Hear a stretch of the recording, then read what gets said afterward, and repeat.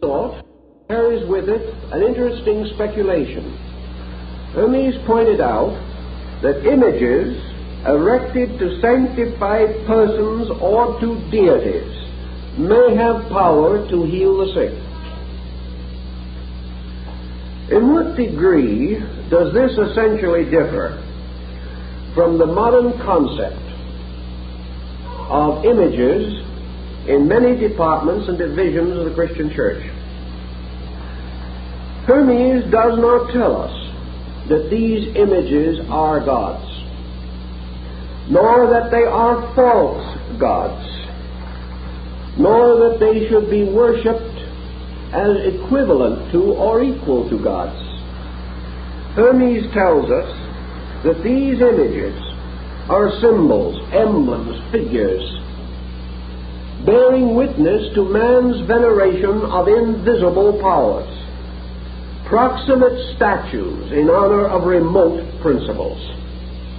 If, therefore, an individual shall create an image with the full realization that this image is a shadow of a principle, and shall worship this image not for itself, but as a means of focusing his attentions or his devotions upon something substantially unseen and invisible, he shall not be regarded as an idolater.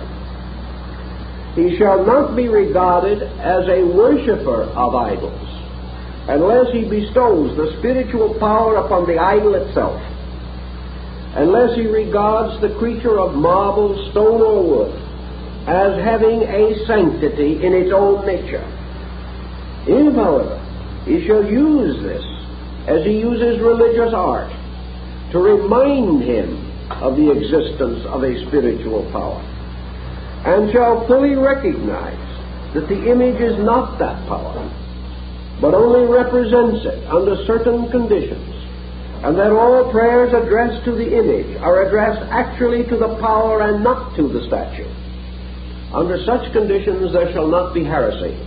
This is more or less accepted today, and the intercession of saints and the presentation of petition to canonized persons or to representations of Christ or the Virgin Mary or the apostles shall not be regarded as the worship of images, but shall be regarded as internal reminders by which man receives an impulse to the fulsomeness of veneration, and shall therefore worship in spirit and in truth, using this symbol only as a means of centering his attention upon something which is otherwise beyond the cognition of his senses.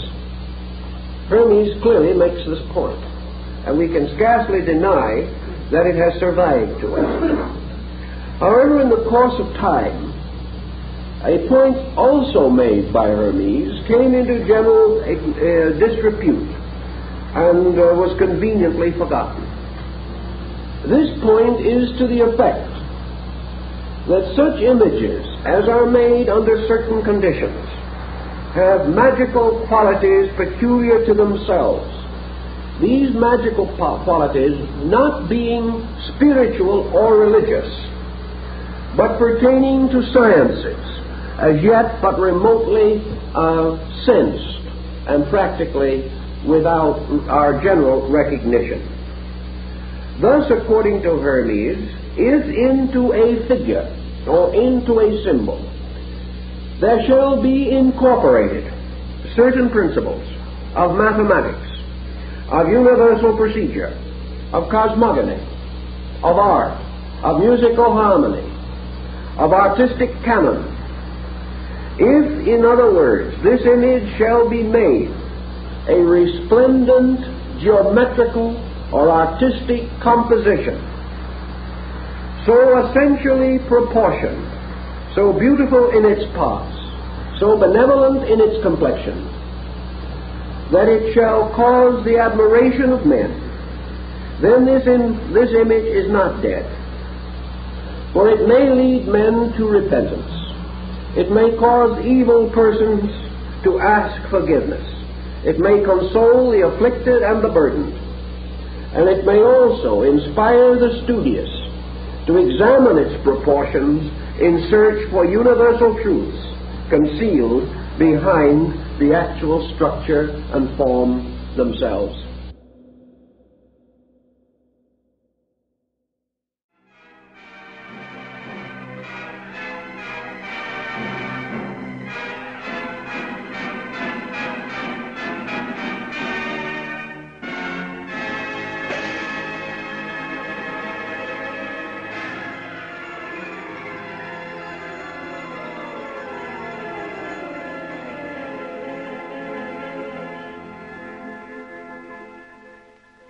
Good evening, Mr. Fotheringay. Evening, Mr. Fotheringay. Good evening, gentlemen. Good evening, Mr. Fotheringay. Good evening, Miss Maybridge.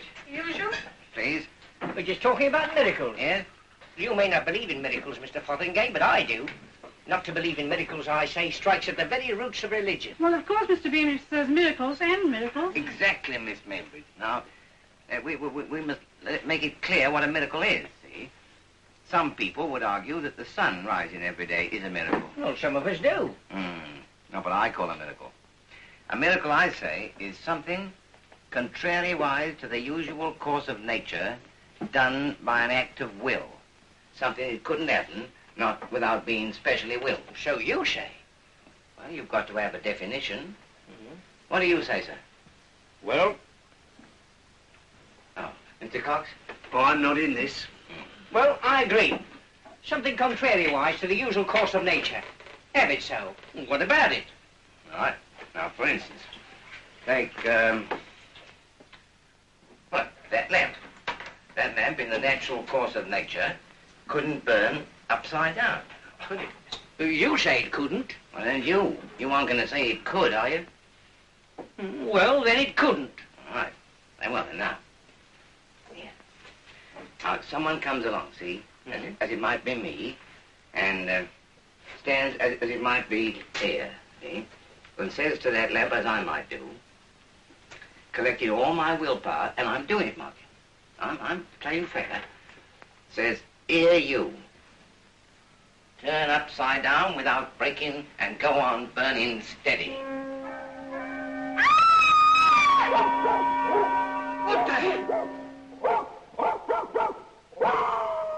Not possible. I can't keep it up any longer. It's got to drop!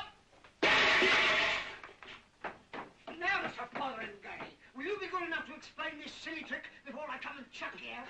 Whatever makes What, you do. old Bobby Winch? All I say is he'll never do. Here. Go back. Oh.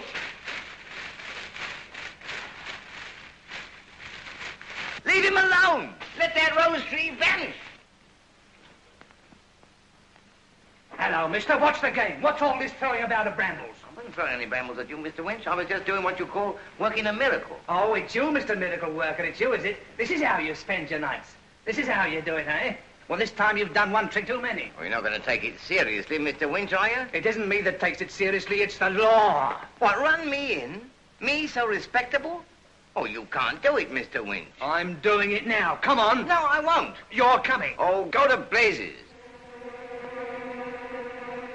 Golly, he's gone to... Where am I? He's got me into some sort of pitfall or something. He's full of them there tricks. Paid our party here, too. I better make a note of this. An officer should always make a careful note. What was the exact time? Why, the paper's going round. It's on the boots, too. Oh, dear, what is this? It can't be a nice place to go to. Can't send a chap to... like that. Where's my stick? Oh, here. Let my stick be back. Not broken. What am I to do about Mr. Winch? What am I to do about Mr. Winch? I can't leave him there. I'll bring him back. Oh, I know. San Francisco. That's nearly halfway around the world. Let Mr. Winch, wherever he is, go immediately to San Francisco.